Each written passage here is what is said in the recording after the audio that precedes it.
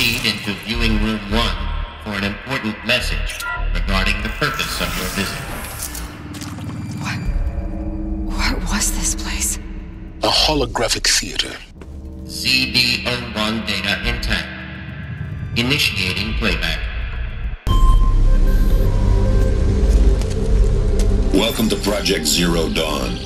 I am General Harris, Chairman of the Joint Chiefs of Staff of the United States of America. I'm sure you've heard the rumors that Zero Dawn is a top-secret superweapons program, the technological miracle that will save us from the Pharaoh Plague, if Operation Enduring Victory can hold off the robots long enough. The reason I'm sure you've heard the rumors is that I'm the one who spread them, and they are all lies. Zero Dawn is not a superweapons program, and it will not save us. Nothing will save us. And here's why. By the time the glitch was noticed, it was already too late. Nothing could stop the Pharaoh Plague.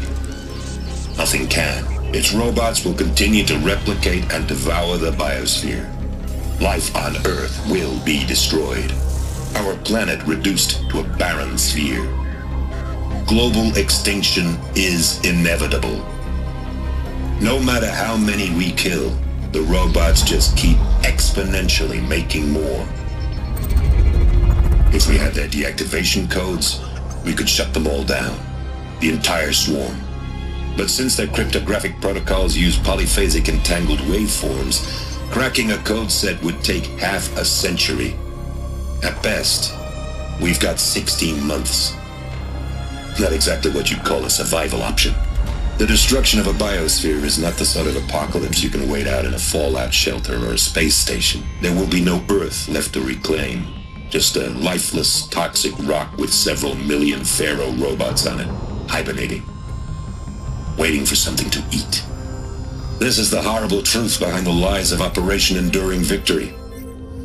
My lies. Lies designed to inspire millions of innocents to sacrifice themselves in battle. Why? One reason. To buy time for you and the work you will do here. Zero Day, the day that life on Earth ceases to exist, is coming fast. It cannot be stopped. The hope of Zero Dawn is that something new might come after. But I will leave it to Elizabeth Sobek to shine that thin ray of light into the darkness. Harris, out.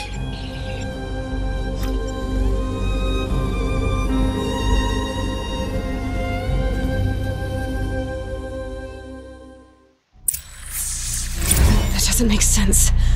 Life on Earth didn't cease to exist. He said it could not be stopped. But it was. Somehow Elizabeth saved us. I've got to keep looking. Find out how she did it.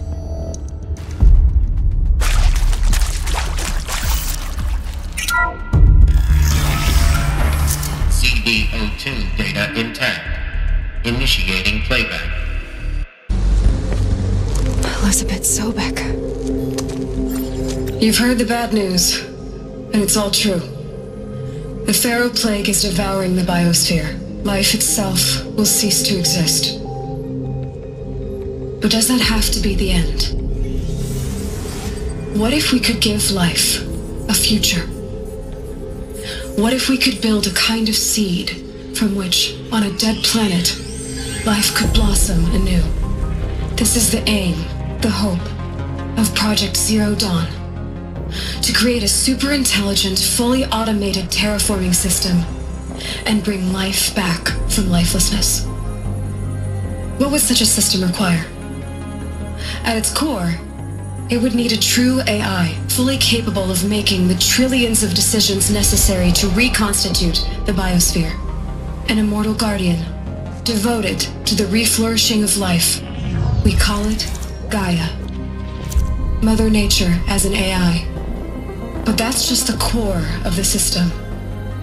She will need to be surrounded and empowered by a comprehensive suite of subordinate functions. Think of them as extensions of Gaia's mind, each dedicated to a specific purpose.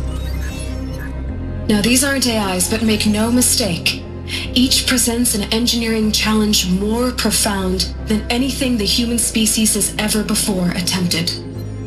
Hardware that preserves and then gestates the billions of seeds and embryos from which life will be reborn. The construction of underground facilities to hold it all. And that's just the start. We don't have to build the entire system. The beauty of a fully automated terraforming system is that it can build itself. Now, over the days to come, you'll learn how all these functions, all these pieces that you'll be working on, fit together. How we'll race the clock to execute our harvest initiatives, write the software, build the tech and the facilities. How we'll lock it down and seal it up before the inevitable occurs. But even more important, you'll know how it doesn't end here. How Gaia will generate those deactivation codes General Harris talked about, and build the transmission arrays to broadcast them, shutting down the Pharaoh robots for good. How Gaia will not just build, but imagine any conceivable robot it needs to do its work across centuries. From detoxifying the Earth's ravaged atmosphere and poisoned seas, to the regreening of the Earth from cryopreserved seed stalks, to rewilding the Earth with animal life. And then, when all that is done, how a new generation of human beings, spawned at cradle facilities around the globe, will partake of Apollo, the vast archive of human knowledge and cultural achievement from which they will learn of us, our world. And most important, how not to repeat our mistakes. It's not an impossible dream.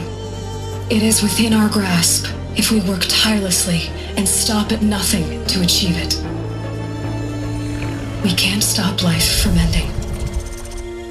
But if you will help me, help Gaia, we can give it a future.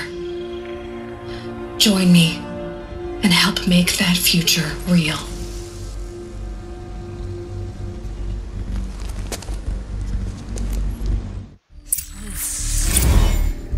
The whole Earth destroyed, but then remade? Yes. By a machine. A machine of creation. Elizabeth did this. For life, for us. But why Hades then? If it was part of Gaia, how did it end up in the wreckage of a Pharaoh robot? And why does it want to kill me? And Apollo, the archive of knowledge, what happened to that? I'm as confused as you are. Maybe the answers lie ahead.